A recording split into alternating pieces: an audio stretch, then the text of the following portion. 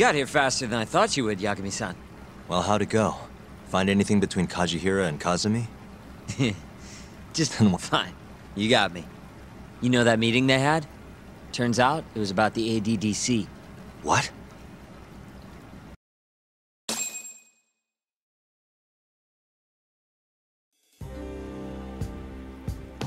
For years now, the Kajihira group has been secretly planning an absolutely massive redevelopment project. And where were they planning it? This plot of land right here. That's the ADDC. Yep, the area around it too.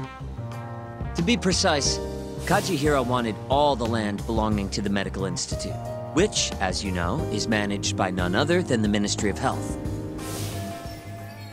That explains why Kajihira needed to talk to Minister Kazumi.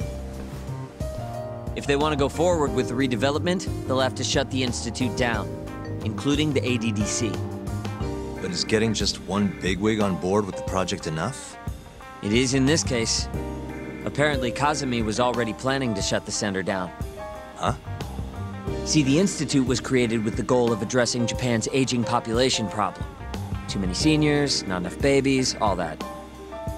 But for the past 10 years, the money's been going into a black hole. People even call it a tax scam. I mean, they're not wrong. Management's just a bunch of crusty government types. I see. So if the Minister of Health says the time's up...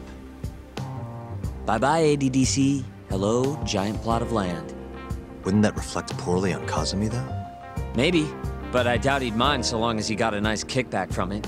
And that's exactly what Kajihira put on the table. I'm sure it was enough to cover the damage. A big old bribe, basically. On top of that, Kajihira bought up all the land around the center years back to avoid rising prices.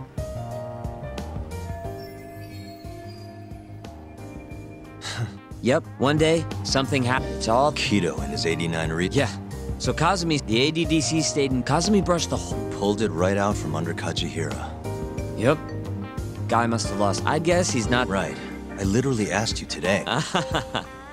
You want to look... What? It was a pretty... Everyone wrote it... I think they might have... Why? The piece... He's an asshole.